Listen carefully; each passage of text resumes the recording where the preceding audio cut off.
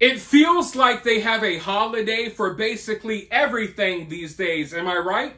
In fact, today is World UFO Day.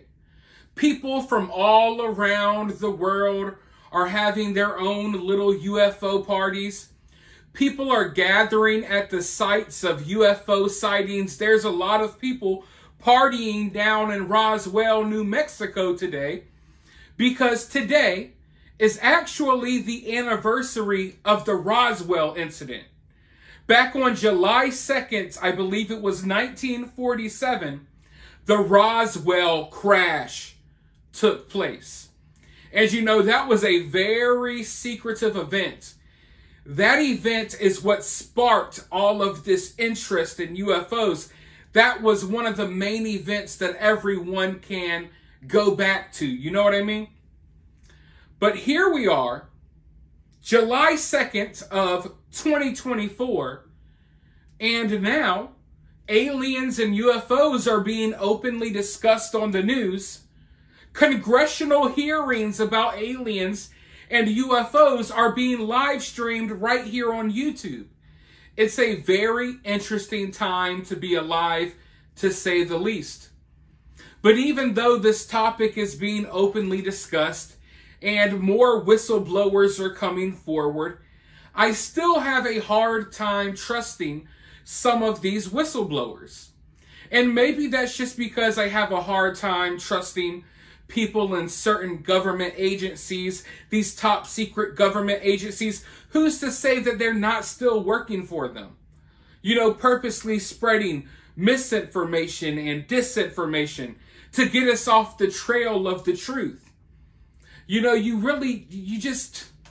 the level of mind games and stuff that is played on the American public and on people all around the world, it's absolutely insane once you start peeling back the layers and you realize some of the wild stuff that takes place around us every single day. But the topic of UFOs and aliens, there's more of an open discussion about it now than ever.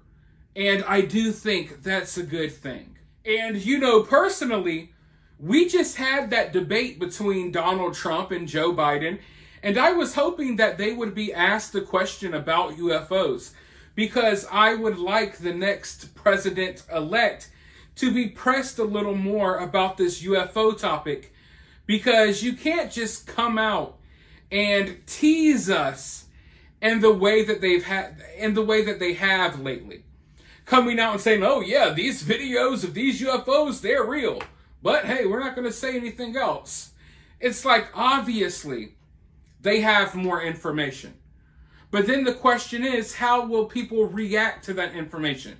Maybe me and you, a lot of you watching this video, we can handle whatever info comes out. But how will the masses handle it? And just look at what we've went through the past couple of years. The masses can't really handle a whole lot, people. I mean, look at what happened with the lockdowns. Look at how many people freak out about who's elected president. I mean, some of us may be ready, but then you have to ask yourself, are we even ready? Because what if the info that comes out shatters the way we look at life? Because that is a possibility. But before I go on and on about this, I want to go ahead and roll this news clip really quickly, and then I'll be right back with more thoughts. Millions around the globe and maybe even beyond are celebrating World UFO Day. Okay, July 2nd is the anniversary of the 1947 crash of an unidentified flying object in Roswell, New Mexico, which the Army later said was a scientific balloon. 75 years later, the government still says there's no evidence of non-human life. But that narrative has started to shift since News Nation's bombshell interview with UFO whistleblower David Grush. When you say crash retrieval, what do you mean? These are retrieving non-human origin technical vehicles, call it spacecraft if you will, non-human, exotic origin vehicles that have either landed or crashed. This jaw-dropping News Nation exclusive leading to congressional hearings and a federal UFO program. A member of the intelligence community and a pioneer in getting to the truth is News Nation special correspondent Ross Coulthart. Sir, I love when you are on the show because each time it kind of gives me chills because part of me wants to know, the other part of me is like, I don't want to know, Ross. As someone who has spent decades investigating UAPs, how has the perception of UFOs changed over the last year, specifically after David Grush's claims went public? Good morning, Nick. Well, I can tell you there's been a real drift in the public's skepticism about the government's claims on UFOs. A vast majority, nearly 66% of Americans think the US government is concealing information about UFOs, and that's from a very recent poll. And I think there's good reason for that skepticism. I think even senators, senior people in the Defense Department and intelligence community are now saying quite openly that they believe there's a lot more to be revealed by the US Department of Defense, the intelligence community, and indeed by the White House about what the government really knows. And I don't think the public's buying it anymore. I think the public is basically ready for answers. And frankly, a lot of people are telling me they want this to be an election issue. They clearly want it to be top of mind because you just mentioned that poll showing that 65% of Americans believe intelligent life exists beyond Earth. Why are more people taking the conversation more seriously, Ross? Is it because we're talking about it more, or is it because they have less faith in maybe political leaders always telling them the truth? I think to be honest with you, I think Americans have every reason to be skeptical about their government. They've been lied to in the past as a pretext for going to war. And I do think that the evidence is increasingly suggesting that the American government is, and incredible as this may sound, it is concealing its knowledge of a non-human intelligence. And as you know, I'm hearing this not just from David Grush, but from multiple sources who are allegedly working within what's called the Legacy Program, which is a secret program being operated by the US government involving the retrieval of non-human technology. And I have to say, yes, this particular day that we're celebrating, World UFO Day, it honours the memory of a day, July the 2nd, 1947, when the Roswell crash happened. But I think the interesting thing is there's been a lot more crashes since, and those recoveries, those retrievals of craft continue to this day. And as incredible as that may sound, there are now very authoritative people in the defence and intelligence community saying that the government needs to come straight about this, that essentially it's not being honest with the American public.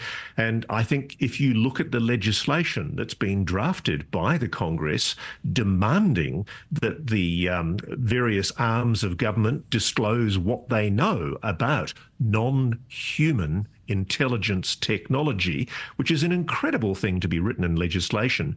If Congress is prepared to write that, it means it knows something. And it does. I can assure you it does. It's important also to mention, though, even though you spoke with David Grush on the record, you had other sources telling you this information as well. So we will continue to follow this, Ross, because you know we love this stuff. Ross Coulthart, thank you so much, sir. Good to talk to you, Nick. Aliens and UFOs is a very touchy subject for some people. But the rabbit hole runs really deep. But what we have to do, those of us who may know a little bit more than others, what I think happens is often people lay this stuff on people too thick, right? Like, trust me, when I say the rabbit hole runs deep, it runs very deep. And a lot of people aren't ready for that, boatload of information to be just dropped on their lap. You kind of have to spoon feed a lot of people, especially these days. So I don't think, even though I'm all for disclosure, even though I want to know the truth, I don't know if just dropping it all on people at once, I don't know if that's a good thing. And I say that as someone who wants to know the truth. Like, you could drop it all on me. It may freak me the hell out. But I'm willing to, to take whatever comes with the knowledge. You know what I mean? But some people, you kind of got to spoon feed people. Because some people are just coming around to like, okay, you know, UFOs maybe are real. Maybe aliens are a thing. So you can't get into like the deep, dark depths of the rabbit hole, you know, about secret government bases in the mountains and aliens harvesting souls on the moon and contracts between aliens and the U.S. government, and the fact that, hey, maybe some of these abductions are really just the U.S. government and the CIA doing tests, and that's not even aliens. But hey, there's the tall whites, there's the grays, there's the reptilians. I mean, there's a lot of stuff out there that you just can't drop on people at once. So I think that maybe what we're witnessing now is we're witnessing the general public kind of being spoon-fed. And they're being spoon-fed at such a slow rate that, you know, maybe it may be decades from now and we're still watching these people be spoon-fed. Like they're just now coming around to, okay, maybe UFOs are a thing. You know, most of us, we've already been there years ago. But the general public is now coming around to it. So I say all this to say that even though this is a topic of discussion right now, and even though the U.S. government is kind of putting tidbits of information out there, it may still be a very, very long time before we get anywhere even near the truth, before we get anywhere near them basically coming out and saying, yeah, we're aware of alien life. Because they've said, hey, you know, they're UFOs, we don't know of this technology from Earth. They've come out and said stuff like that, but they have not acknowledged that they know for a fact that there is sentient life out there, you know, that's not human. You know, that they have not gotten around to that yet. And I think that they may not even get around to that in our lifetime at this point, at the rate that they have to spoon feed certain people. And then again, you have to ask yourself, dropping this knowledge on people, is it necessarily a good thing? It may be, you may think it's a good thing for me and you, but is it a good thing for the general public? How will it disrupt the way the world operates? You know, will people just throw all reason to the side because, oh, aliens exist, so we don't care about anything now? Will chaos break out in the streets? Or will people just say, oh, okay, cool, and just keep going about their day-to-day? I think they want to get the general public to the point where they'll be so distracted and worried about everything else that they won't even care. You know, they'll come out and say, hey, here's an alien. He's right here next to me on CNN. Meet Gloop Glorp. You know, and people will be like, who cares? We're playing freaking video games on Twitch and we're doing this and we're doing that. But we'll have to see, folks. Like I said, very interesting times. Let me know your thoughts about this, though, down in the comments below. While you're down there, hit that thumbs up, hit that subscribe, ring that notification bell, and I'll talk to you all soon in the next one.